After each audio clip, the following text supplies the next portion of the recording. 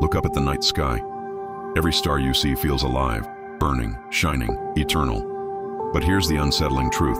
Some of those stars are already dead.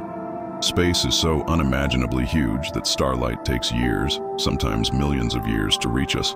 So when you see a star shining tonight, you're not seeing it as it is right now. You're seeing it as it was, ages ago. Some of the stars you admire on a quiet night may have already exploded in a supernova. But their final light is still traveling through space, still making its way toward Earth, long after the star itself has died.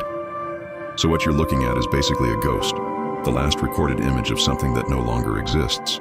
If a star is 500 light years away, you're seeing it as it was 500 years ago. If it's 2,000 light years away, you're seeing it during the time of ancient Rome. And if it's millions of light years away, you're staring into a past older than humanity itself. The craziest part?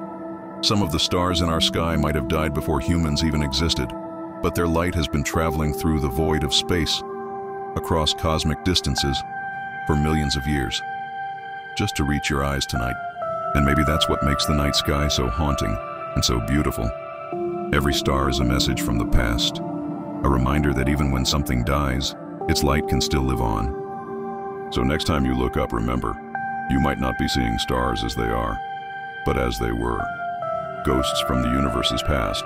If that blew your mind, hit like and tell me if you want more cosmic mysteries.